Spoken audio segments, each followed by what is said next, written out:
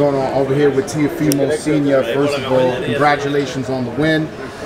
What did you see different from your fighter in this fight than you have? Beautiful boxing, man. Beautiful boxing. That guy just came here to not get knocked out, you know. And you know, the champ did amazing. He had him in a couple of rounds there, you know, where he was hurt, he was ready to go. The guy's tough, man. The guy's tough, and nobody's ever knocked him out. And he just came here to not get knocked out, you know.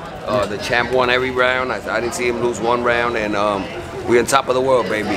I have a friend of mine who knows you. His name is Jose Corpus, and he said to me that, you know, a lot of people say, oh, Teo Sr. is crazy, but everything he said his son will do, he's done it. Yeah, exactly. And he's now talking about fighting Crawford.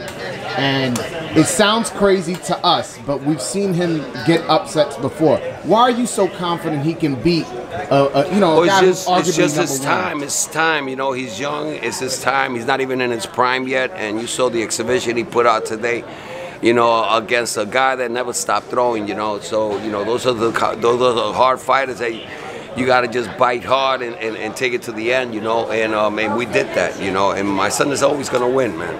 You know, he had a bad time, you know, when he lost, but he was sick. He was really dying. And when he's at his best, man, he's at his best. Nobody could beat him. Not even Crawford? Nah. You know, we want to fight the best, man. Everybody thought that he couldn't fight, that he couldn't beat Josh Taylor. They thought that he couldn't beat Loma. And we did it twice, and we could do it 3 times, man. All right. Well, thank you so much for your time. You got it.